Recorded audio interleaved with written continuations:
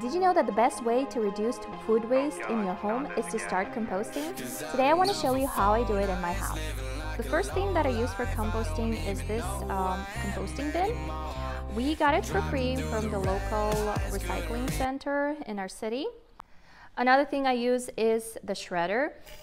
Okay, so my shredding is done and I'm gonna go ahead and bring it to the composting bin. What I do basically, I have the layer of food scraps. You have to cover it up with a shredded paper. Let's even it out. And normally I also spray it with some water. Okay, so here's the finished compost. This can be used directly on the soil.